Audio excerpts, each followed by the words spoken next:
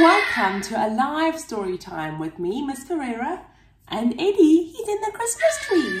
We know Christmas is over, but we have one last story for you, so I hope you're still feeling festive. Let's get all of our wiggles out. 1, 2, 3.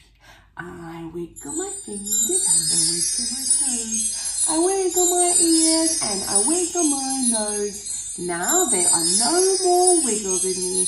I can sit as quiet as can be. Today's story is called Meerkat Christmas. It was first called Merry Christmas, but then the meerkat crossed it out. Our author and illustrator is Emily Gravett. Here's our book spine, and our back cover has our blurb. It looks a bit like a Christmas present, this story. Let's see what's going to happen. Meerkat Christmas. It's nearly Christmas in the Kalahari, and all the meerkats are busy. Sunny's mum and dad are busy cleaning the burrow. Sunny's brothers and sisters are busy putting up the Christmas decorations, and Sunny's aunts and uncles are busy cooking. Everyone is very excited, except for Sunny. He has been reading all about how to have the perfect Christmas, and this does not look perfect. Here's his magazine, Perfect Christmas. It says you need, number 1, the perfect weather, number 2, the perfect tree, number 3, the perfect presents, number 4, the perfect dinner, and number 5, the perfect Christmas meal. So Sunny packs his bag and sets off to find somewhere more Christmassy, just like in his magazine. His first stop is at his pen pal Kev's. Kev is having a lovely Christmas, but it all looks a bit like the Kalahari to Sunny. So he says goodbye and carries on with his search. And our car says, Merry Christmas. Dear Mum and Dad, grandmas, granddads, aunties, uncles, brothers, sisters, all my cousins and anyone else who knows me. I am eating prawns. They're a bit like scorpions, but are from the sea. There is a lot of sand here, just like at home, but also the sea. Later, Kev is going to teach me to surf, whatever that is.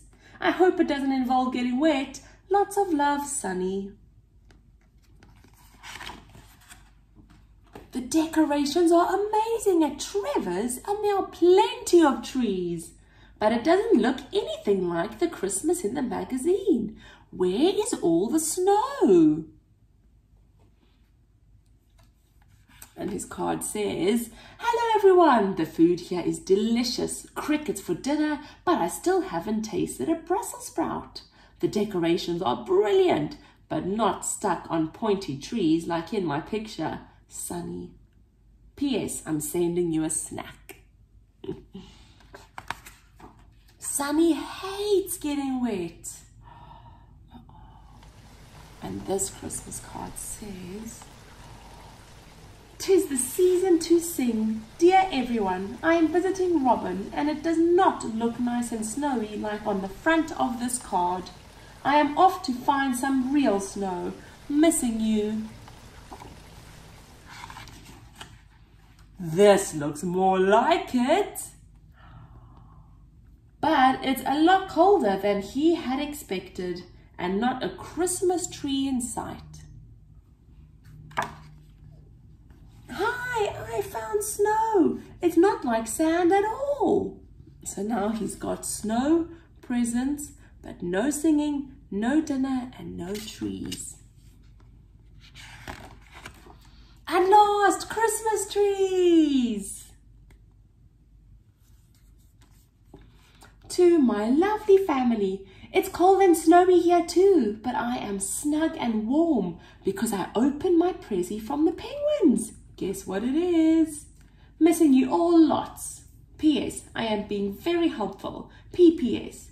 I'm beginning to think I will never find the perfect Christmas. So here he's got snow, trees, no presents, no dinner, and no music. On the night before Christmas, Sunny arrives somewhere perfect. The snow is falling outside. Everyone is singing and there's a beautifully decorated tree, plenty of presents and a huge Christmas dinner with all the trimmings, even sprouts. It should be perfect. But something still isn't right.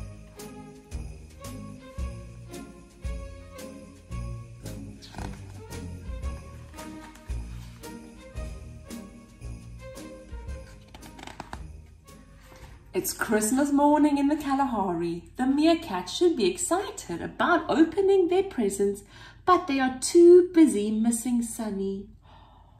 Until...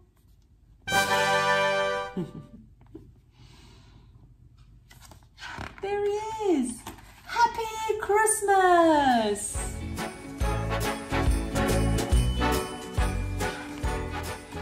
I'm so happy they're all together in the end.